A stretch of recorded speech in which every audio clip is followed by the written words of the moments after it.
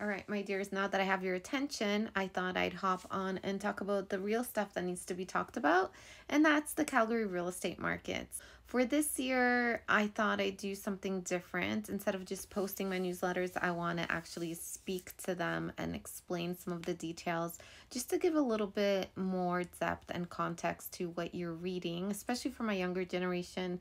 And for anybody that's new to real estate, getting these newsletters is great. They're very informative and tell you everything you need, but reading them and actually understanding their context is a whole other story. So I'm going to start from the basics, going over what you can expect each month. Starting with the top of the page, you're going to find the 4 different categories that we look at in real estate, and that is the detached sector, the semi-detached, row houses, and apartment styles in terms of properties. Okay, so detached would be your typical homes that are set on a piece of land. Semi-detached means the home is attached to another property, so those are also referenced to as duplexes or side-by-sides.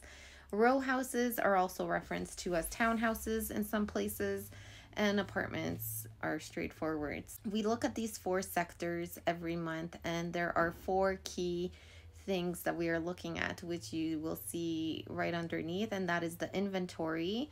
We look at the number of sales that have taken place. We look at the benchmark price and the overall general price point in terms of average for that style. It doesn't mean that your property is worth, $697 just because it's detached. It could be less, it could be more. There's other variables that come into play, such as neighborhoods, location, condition, things like that. That's why you need to get a home evaluation if you are looking to put your home for sale. And what I want to start with is going over those top 4 categories and what needs to be thought about and what they are telling us. So if we look at the detached sector, it says that we had an inventory of 1,020 single family homes on the market, and from that, total sales were at 598. Benchmark price went up 13%, and we're sitting at 697,400 for the average price point. So when you look at these numbers, what we're looking for is what they tell us, the speed of the markets. And this is evident by seeing that from 1,020 houses, only 598 sold. So that means just because you're putting your house in the market doesn't mean it's going to sell in one day. So it's showing that it's a slower pace in that sector. That means that, the inventory might be sitting for another month. It might be sitting for another 2 months. Those sales might happen in the next month or 2. That is something to look at.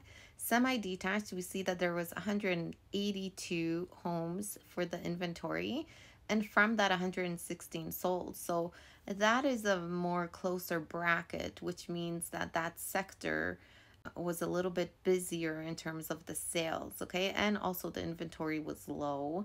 The price range did go up 12%, and we're sitting at 627.1 for average price point for a duplex right now, or side by side. Townhouses are most aggressive in terms of movement and climb and the price points, and that is evidenced by seeing that the benchmark price went up 20%, right, compared to 13 only for the detached.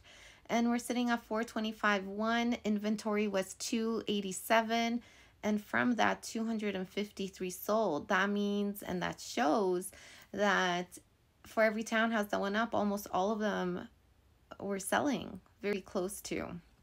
And then, of course, the apartments, we're seeing that there was 675 on the market.